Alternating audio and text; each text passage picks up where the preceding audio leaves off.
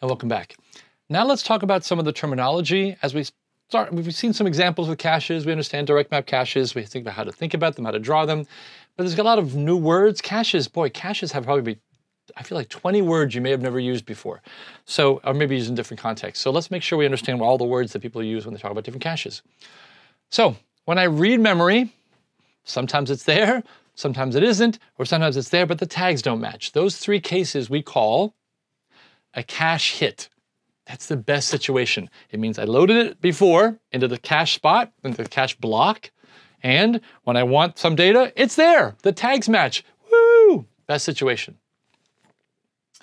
Well, there's a not so great a situation, which is I go there, I go to see the cache. I go to the cupboard's bare. I went to the cache wasn't there. And we call that a cache miss. If I don't successfully get it, if I look it up and either it wasn't there because I never loaded that particular block, or the block isn't there, it's going to be a miss. So both of those cases, I kind of walk away unhappy, is a cache miss. I probably got to go to Sacramento to memory to do that. Now, there's a situation where, what if I went there and it was loaded by somebody else? It's almost like Goldilocks. Wait, who's in my bed? I went to that block and there was somebody in my, right? What do you do there?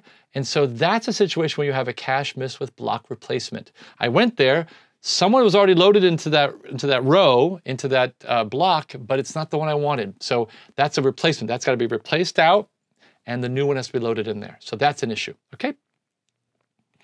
Cache is always a copy. Now, here's an interesting, I made this slide. This is a brand new slide for this year, and I wanted to add that because I've heard people who talk about caches use these words, but we never actually formally share it with students. So I want to share some of these are kind of informal words we use about the cache.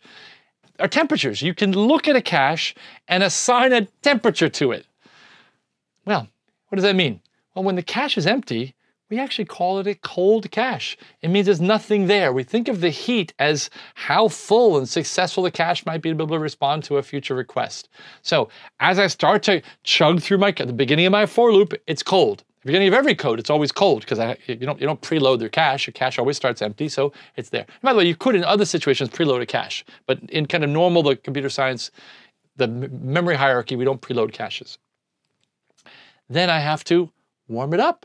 As I start exercising my for loop and as I'm going to memory and bringing in and having a lot of misses, we saw that, as I misses, all of a sudden I'm filling it up. And maybe I'm walking across here and maybe I'm filling the rows and blocks. Okay, got that. Okay, I've got it. Here we go. It's warming up. It's warming up. And now I'm starting to have him hits. And now I'm starting to have that good warm fuzzy feeling that I'm actually getting back the reason I had a cache in the first place, that I'm actually getting some cache hits. So I love that. So when it's warm, they say that cache is now warm. When the cache is warm, it means it's doing its job. It's filled up with, it's not going to be perfect every time, but it's filled up with probably some recent guys, and I'm hitting them. I'm hitting some fraction of them. Now, I've also heard hot, which means I'm stuck on a tight loop, and everything is a hit. When I get to the point where basically a high percentage is a hit, maybe here, and then whoop, I jumped over here, but mostly it's hits, that cache is hot. So that kind of temperature is a way to think about, is a really fun way to think about how successful my cache is to be able to respond with more cache hits in the future. It always starts cold, it warms its way up, and if you're really lucky in a tight loop, it gets really hot. It doesn't mean that the silicon gets hot, it means that the idea that you're just hot means a high chance of a successful hit in the future. Some more cache terms. Let's make sure we go through all of them. As I'm getting more hits, you know what a hit is, obviously. A cache hit means I successfully got there. So as I get a cache hit, there's a fraction of all the total requests I had. How many of them were hits? We call that the hit rate. So that's just a fraction. It's a unitless number. It's a fraction of the hits that actually were successful. A fraction of my requests that were hits. I'll say it again. It's a fraction of requests that were hits. The miss rate is the opposite. It's the complement of that number. So they both add to 1. The 1 minus the hit rate is the miss rate. So if I have a 80% hit rate, woo! 4 out of 5 requests are hits, probably a 20% miss rate because you're either a hit or a miss. Okay. XOR or inclusive OR. You're either a hit, XOR a miss. You're never both. See how I XOR with them? Okay. Miss penalty. Miss penalty is the time to replace the block. When I have a miss, you got a miss, what's your penalty? Okay, you caught me with my hand in the cookie jar, what's my penalty? you know, it's some wallops on my butt, or I have to go, I'm on timeout for, you know, I stand in the corner. That's the penalty for having this miss. So the time to replace a block from the lower level is my miss penalty. By the way, this is true for any cache. It's true for any cache to the guys below. Any cache that's caching the lower element at any level, you have this miss penalty. How long does it take to get to the level below to bring it back into the level above? Because you always want to bring that back in. And the hit time is, what time is it to access the cache memory? So this is just great. And by the way, this counts the tag time. I do the tag comparison, blah, blah, blah. And a lot of these are in hardware, so they're fast because they're in parallel. But that's a factor as well. You got to factor in the hit time as well. And by the way, this is an interesting thing. We actually use a $ for cache. So kind of like, you know, the whole kind of, I know what this means. This means I'm hitting my hands. I know what this means, but kind of cash money, people. So think of a $ for a Berkeley innovation. We made, as far as I know, my predecessors invented that. They use a $ for caches.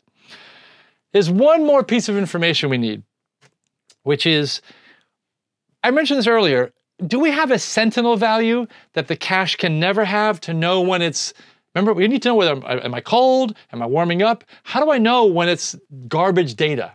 So do I have to write zeros to everywhere? Well, I can't just write zeros everywhere because you could have a tag of 0 and a data of 0, and that doesn't make any sense. So am I gonna, let's reserve a spot that can never be in the, well, that doesn't, I don't like that either. So what we're gonna do, and this is a clever design decision, you may have come up with this on your own, is have a bit. Just call it a valid bit. And when that bit is 0, it's not valid. And when bit is 1, now it means I have good data there. So by having a single bit, it saves me from having to kind of write to my cache to erase it, putting the sentinel value in. I just have a single bit. Once I set those all to zeros, the cache is cold and has garbage values in there. So we're gonna use what's called a valid bit to store it, which is nice. And this tells me whether that tag is valid, because the tag can be anything. The tag is my cache number. That's from 0 to the maximum number of cache copies I could have in memory. That's it. That's all I've got. So there's no bad value there. So we don't want to think about having a sentinel and borrowing one of those guys. We want to be able to access anything. Any part of memory should be able to be in my cache, which means any tag, however bits wide my tag is, that could be any bit pattern. I don't want to use up one of those bit patterns. I don't like that idea. It's not a good design. I don't like that from a computer engineering point, from an engineer period. Forget the computer. I don't like that from an engineering point of view, to waste something because I can't think of having another bit. Now I do, you know, ain't no free lunch. I need to borrow some space to store that valid bit anyway, but it's better than having to steal some memory that I can't access anymore that can never be in the cache. I don't like that model. I like a valid bit better. So that's it. 0 is there. So 0 is, when I go to request it, if it's 0, it's always gonna be a miss. A cold cache has all zeros in the valid bit. It means nothing there. It has bits there, but they're garbage. All the tags are garbage. You can't trust them. You can't trust them. I'm telling you, give them some money, they'll never return it. Can't trust it. Can't trust those tags if the valid bit is set to 0. If there's 1, then you can trust it. And that's the idea. So here is a picture. Here's a beautiful picture, a 16 kibibyte. How many bits wide? How many total bits for my for my I and my O? 16 kibi. Come on, 16 kibi. 14 bits. 2 to the 14 is 16 kibibytes. Okay, so 14 bits for total amount. And I have here, oh, look at this. Oh, look, 0 through, well, I'll do the numbers later. Oh, here we go, 16 byte blocks. In my head, I'm already doing 16 byte blocks. Okay, well, 16 kibibyte total, 16 byte blocks, that means the width is 16 bytes. How many rows? 1K. 1K times 16 is 16K. That's not that hard, okay? So how many bits for 1K? 10. 10 bits of index. How many bits to tell me what byte it is for 16? 4. 4 bits, 4 here, 10 there. That's 14 bits. There's my total area. 2 to the 14 is 16 kibi. It just works. And there's my valid bit. And there's my tag. So my valid bit is set, and we're going to reset it to make it all zeros. This looks like a real cache. I'm feeling pretty warm. I'm feeling pretty good about this. This is a nice model. This is a picture that we might use. This is the end of this lecture. I'm pretty excited. We're already kind of this is it. This is the halfway point. We're downhill from here. We're going to see a really nice example, very detailed example as we play with this and expand more of the parameters of how to expand our cache. We're going to show you a cache and say, well, it doesn't work in this way, and we'll add this feature. It doesn't work in this way, we'll add this feature. And we haven't talked about writes yet. We've only talked about reading bytes for now. So we'll talk about a more general thing in the cache as well. But in conclusion, In these lectures, you've learned the operation of a direct map cache, the simplest kind it comes from. I hope you understood and appreciated the TIO and the kind of where to think about that I did in the last lecture. I hope that was useful. We talked about a mechanism for moving data back and forth in the memory hierarchy, which is kind of neat. There's address and value bindings. From the point of view of the program, I don't even know whether there's a cache or not. It just is faster when it does have a cache, so I don't have to change anything. Now, if I did change something, that'd be great because I could optimize for the cache, and that would be something we can talk about later. We got to compare our address with the tag, and we got to be able to handle a hit or miss. That's the idea. And when it's a miss, we got to load the new block and reset it and bind it up on a miss. Okay? That's it. We're done with this lecture. We're at the halfway point. We will see you at the next set of lectures, Caches Part 3. Take care.